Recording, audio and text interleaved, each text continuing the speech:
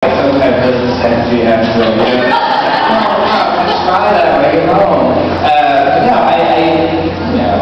I try to compose a lot in my head. I try to talk out loud, make it sound like, just sound good to the ear before I sit down and write on the page. Maybe that's kind of the only oddball thing that I do, but other than that, I sit in front of my computer.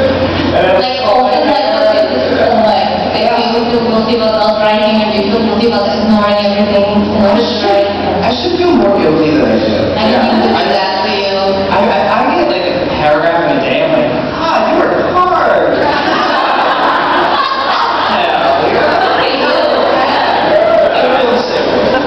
I know the biggest obstacle is overcoming guilt. That's the biggest obstacle. Is to feel good about whatever progress to get to that point. That's been the biggest revelation for me. So if it's just a paragraph, I should feel that it's just a paragraph. Close to a good paragraph. Oh, I know. It's all about overcoming guilt. Like, what am I writing? Why am I writing a messy melodrama when the world's going to hell? Or why am I not writing a sentence today when my next door neighbor writes 2 pages? It's only from the overcome it that it's productive, because you do what you can do, and that's all you can do. Yeah. Jensen? Yeah, I'm terrible at Stuart syndrome. I mean, I just sort of, write it and think of an important key thing, and then I'm also like a very, I write like a paragraph, and I'm also just like, good job. Reverse working thing where, very little work I sort of thinking. Well, tweets on Facebook, they're like photo pages, right? Come back. I'm just friends, so it's all crap. It's all training for your crap. Okay, well, great. Thank you guys. And now we should have some time to, if anyone in the audience would like to ask a question, go for it. Go on. Wait, nobody wants to know anything? Yeah. Wow. Hi everyone. My name is Kai Mills. I'm a MFA student at LIU. Congratulations, by the way, big accomplishment. Okay. My question is, I noticed a lot of you have been in MFA programs or have transitioned from being students to being teachers. I want to kind of know, how are you balancing that other life, or well, not the other life, but transition from being a student and having the full-time priority of writing to balancing your other responsibilities, whether it's teaching or other obligations like being a parent. And what other accomplishments do you feel or priorities in your writing have you kind of gathered from your MFA experience? That's a great question. Okay. Well, I actually feel like because of this aforementioned tendency to, not do a lot of work and kind of feel inordinately good about it, I'm actually a better suited to be kind of teaching, or at least doing something part-time, I think. I think that for me, I'm one of those people who like tasks expand to fill whatever time I have available. So in a way, like infringing on that with teaching is actually good. But I think for a lot of people, kind of need, much more sort of full days to get anything done. But for me, I think that having something that hinges on me a little bit is actually really, really helpful. Good to have deadlines and structure. Yeah, so I read a lot and I write a lot, but I think that I try to make sure that there are other things in my life that I'm doing, interested in, and that are beyond the world of literature.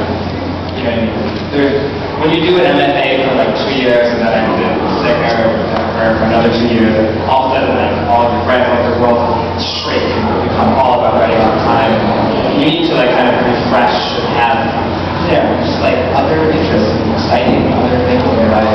Civilians.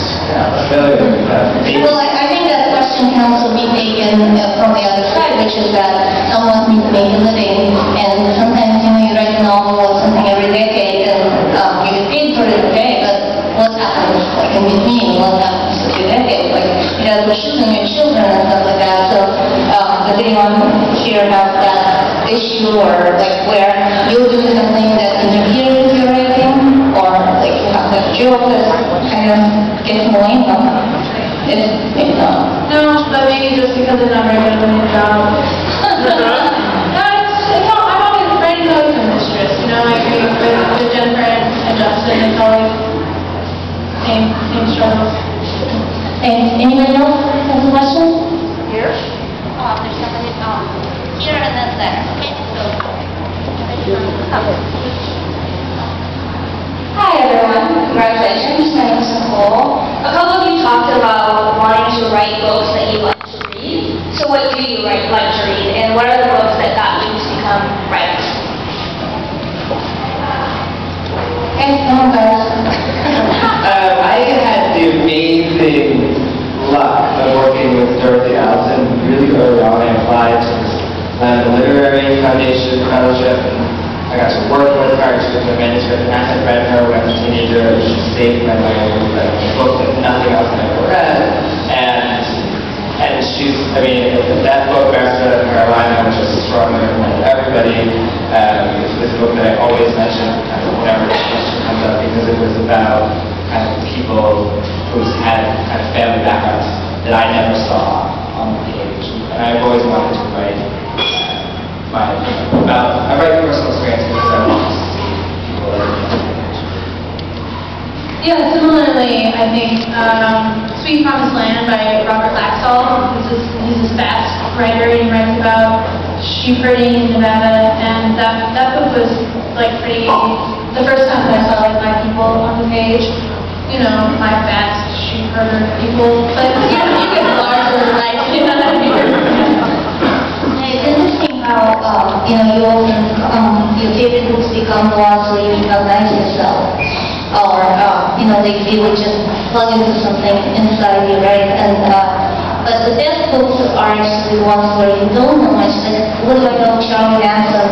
I know all that stuff, but I know, American culture in the 60s is not on the top of my mind, because I am kind of a foreigner, a little bit. And so, but, your stories transcend that. I didn't just read, I didn't just enjoy that story because of the bit of history. Details, things, your story, your novels, it's really, I can relate to that, and whether or not I share any kind of background with them. So yeah, so do you have a... I fell in with books really young, and I think the first books I really loved were the adventure books. Young Boys Read, Treasure Island, Robert Louis Stevenson books. I think that I just always loved having a book in my hand. That's really where the relationship with writing really started. I think as you got older, you get people, but for me it was really when I was 7 or 8 years old. This is a lifelong curse, I guess, to want to do this. Jen?